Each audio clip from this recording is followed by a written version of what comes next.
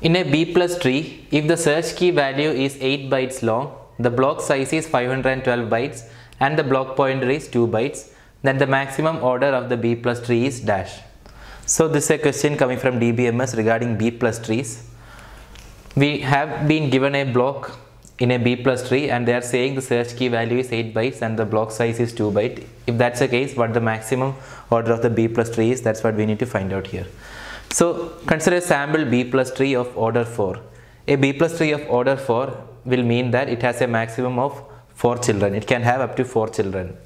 So the internal node of such a B plus tree will look like this. There will be 4 children, meaning there will be 4 block pointers like this, and in between there will be key values. So if there are 4 children, that means there can be maximum 4 minus 1, that is 3 key values here. So based on this, we will make a general formula.